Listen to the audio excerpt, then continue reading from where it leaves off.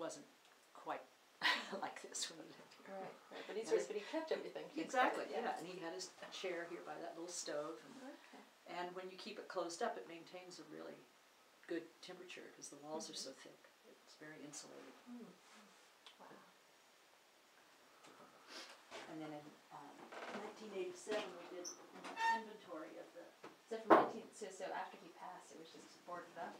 For about 3 years, the doors were open. Nobody did anything, and then finally there was a group here, a local group that started putting a lock on the door and kind of realizing it was here, and started to clean it up and do something with it. Otherwise, this all would have disappeared during the big bottle hunting phase back in the 70s. This would have been stripped easily.